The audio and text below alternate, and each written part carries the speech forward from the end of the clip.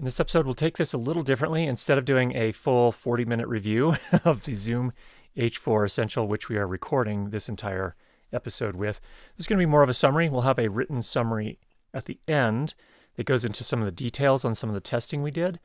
But let me just give you some background. First of all, I bought this with my own money. Zoom has nothing to do with this review. They didn't send me anything. The only sponsor of this is me. I am the one that's sponsoring this. And we do have some online courses. If you'd like to learn how to make better sound or lighting for your videos, go ahead and check those out. The link is in the description. Now, I've spent 15 years of my career as a product manager, and the thing that people do when they design products, that companies do when they design products, is they identify who the product is for. There's no such thing as a product that is perfect for everybody. And that's certainly true of the H4essential.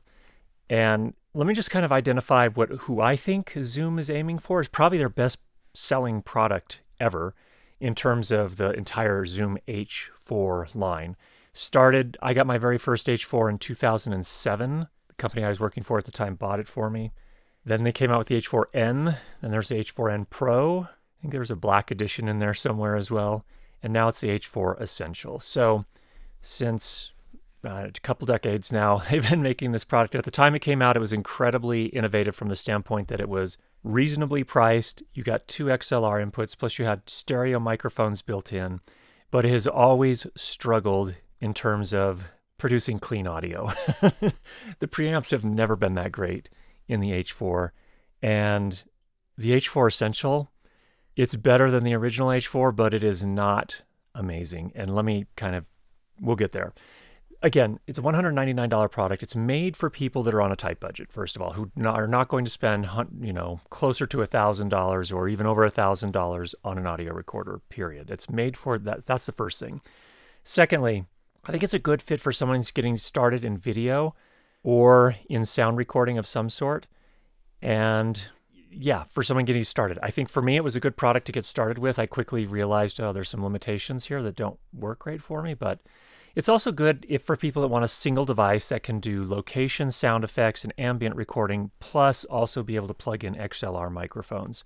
So when you're doing a talking head video or an interview or something like that, you can have a boom mic and plug that into the XLR inputs on here. So that's what they're aiming for. It's simple to use. It's for people that don't necessarily have a big background in recording audio. There's no need to set the input level or gain on this, especially this new device. The previous versions you had to. On this one, you don't have to. But that means that you will have a post-production workflow. You have to adjust the levels in post-production, most likely. So those are kind of the things that I think when they were designing this product, that was the persona they had in mind. People that fit that profile, if you will. Does it serve this persona well? It's okay. It's mostly, I would say, honestly, if I were spending my money, I'd probably look at the Tascam Portacapture recorders instead. They're a little bit better in terms of their preamplifier quality, in terms of especially the self-noise generated by the preamplifier. So let me just give some examples here. So first of all, the built-in microphones generate plenty of self-noise. So if you want pristine, hiss-free recordings, this is not it. This is not it. The XLR inputs require you to do post-processing on pretty much every recording because you don't set your input level. Whatever level you get is what you get. And then you either have to pull it down if it got above 0 dB or you need to boost it up if it was not loud enough. So you are going to probably need to do some post-production. That's fine if that's part of your workflow. For mics with lower output levels, this is going to be things like the dynamic microphones, Shure SM7B, Shure SM58, any other dynamic microphone. You're going to need to boost quite a lot in post. A lot of mine came in with tons of headroom. That is to say, I had to boost them by, over 20 dB to get them to a reasonable level. When you do that, the noise floor comes up too, and that's where you'll start to see that these preamplifiers, they're better than the first generation H4. They're maybe a little bit better than the H4n, but they're not great. So if you use those kind of dynamic microphones, you're probably still going to need an inline preamplifier like a cloud lifter or a Fathead, if that's your workflow.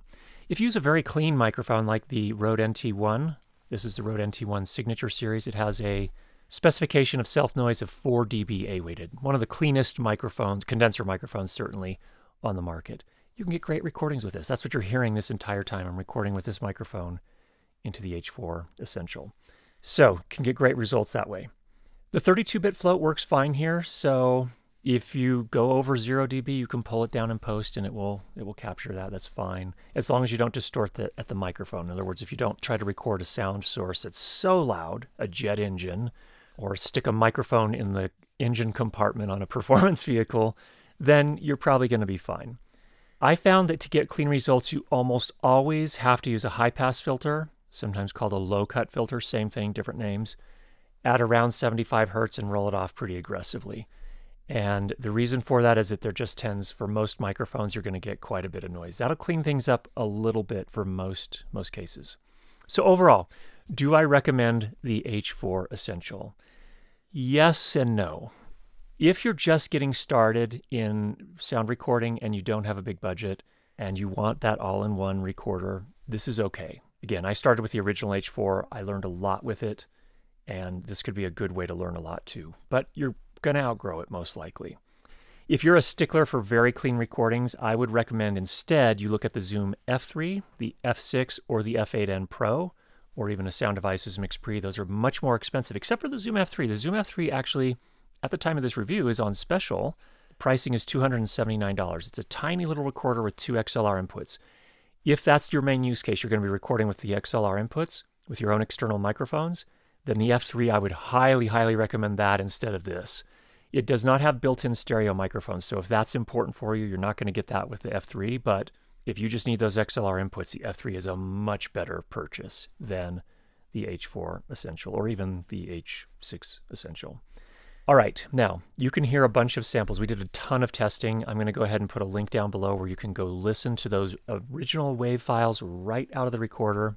The only thing we've done to those files is normalize all of them to the same level so that when you play them back, you can hear them. You can hear the noise floor, all of that. Check the link below for that. So we're going to go ahead and stop there. We're going to have a written summary after I say goodbye. In the meantime, get out there, make some great sound, and we will talk to you soon.